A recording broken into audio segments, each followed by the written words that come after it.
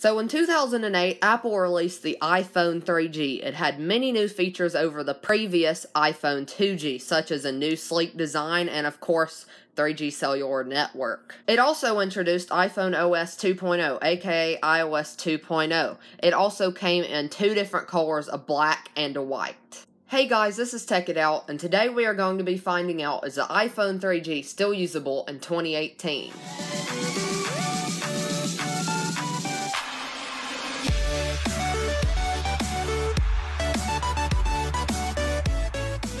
So kicking things off with app compatibility. As you would expect from a phone from 2008, not many apps are compatible. Google might be compatible. It's compatible on my iPhone 4 on iOS 4, but I did not feel like going to try to download it because the App Store is super stinking slow. So app compatibility is a real issue on the iPhone 3G in 2018. Next, we are going to do a Safari test. I could not actually get Apple to load, and that just shows how old this phone is. Instead, I was able to get YouTube. So I'm going to go ahead and search my channel and see if it works.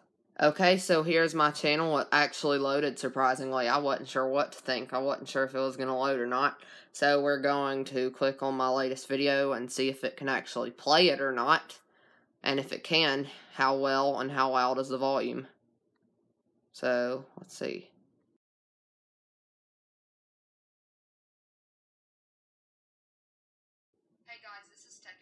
Oh, it is playing, finally. Took it quite a minute to load it, but it is playing now.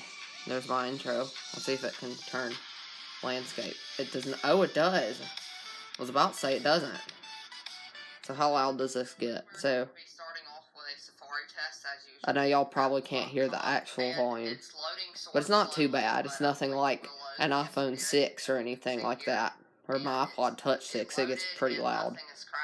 But this is full volume, as you can see. But at least it works, right? So Apple.com does not load. YouTube does load. So Safari is kind of usable. I'm sure if you had to use it, you could. It would just be extremely slow. Moving on to messages, you cannot actually use iMessage, meaning you cannot sign in with your iCloud. You have to use a phone number, and I do not have a SIM card in this thing, which will go in the top. But I don't have a SIM card, so we cannot test iMessage. We cannot test messages today. And I actually just noticed this, the ticking on the clock is not present here in iOS 4, it just sits still. But here in iOS 10, as you can see on the clock icon, the red hand is actually moving. It does not do that on the iPhone 3G. Now let's test the camera application and see how well it can actually take photos. So here we have the camera up, and I'm going to try to take a picture of this iPhone 3G. It's so laggy. I mean 2G. Okay, there it went. Let's see. So this is what it looks like. It's kind of blurry. I'm actually going to take another one. And there is no autofocus, but you can zoom, which is actually really smooth, surprisingly.